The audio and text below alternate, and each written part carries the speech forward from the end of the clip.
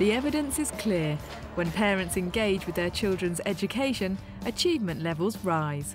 The issue goes well beyond technology, but technology can have a vital role in energising the dialogue between schools, parents and their children. For parents to support their child's learning, it's important that we provide them with relevant, up-to-date and timely information.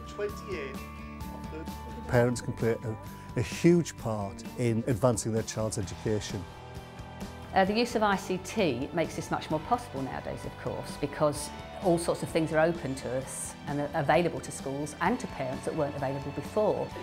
All schools need to develop their own vision for ICT in order to embrace parental engagement, but every journey will begin by maximising the technology already in place.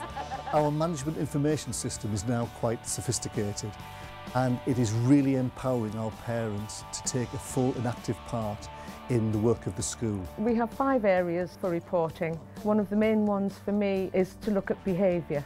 Negative behaviour needs to be addressed, but the positive behaviour needs to be celebrated as well. It's important for schools to make sure they utilise the functionality of their MIS systems fully. We at Park Lane have done that by actually putting the MIS systems into classes. So teachers, for example, can take attendance directly, they can add assessment directly, and that therefore they can access that information.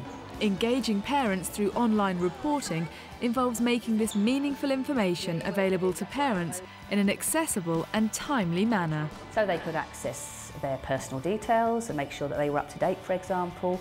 They could access the child's attendance, attainment, behavioural issues, special educational needs, anything that any school would hold on its individual pupils. As a parent, having reporting online is absolutely wonderful because it means I can look at my daughter's achievements 7 days a week, 24 hours a day, anytime I want. I can look at her reading, her writing, her maths attainment, and if I need to support her in any areas. Schools are keen to celebrate all manner of pupil achievement with parents, and many are finding technology the perfect vehicle for this. We can use the learning platform to share the work that's been going on and the learning that's been happening in the classroom on a daily basis.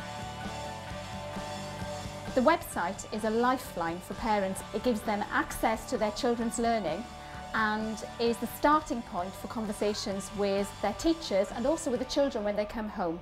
To exploit fully the learning potentials of this online access, schools are now recognising the need to ensure that the required skills are in place. What it's very conscious of is that not all parents were actually accessing the North Tyneside learning platform.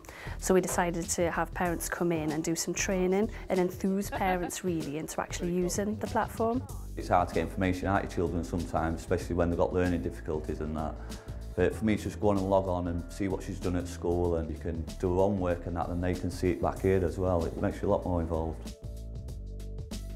Before, the only chance we had to understand how the kids are growing was when you came at the end of the term to meet the teachers, and then you realised, oh, in the last 3 months they've actually done all these things which you haven't realised.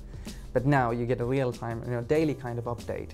By the parents logging onto that page and seeing their children actually doing things, not just a finished piece of work, but actually the process, that might just spark a memory of that child from that day, and then it opens up discussion between the parent and the child. To maximise levels of parental engagement, each school's ICT vision needs to be developed and implemented intelligently, step by step. Schools can move forward on this quite easily and without any worry if they just build on what they're already doing and recognise what they're already doing, because they will be meeting some of these requirements already. Set their plans in action, utilise staff skills, have conversations with parents. What do parents want?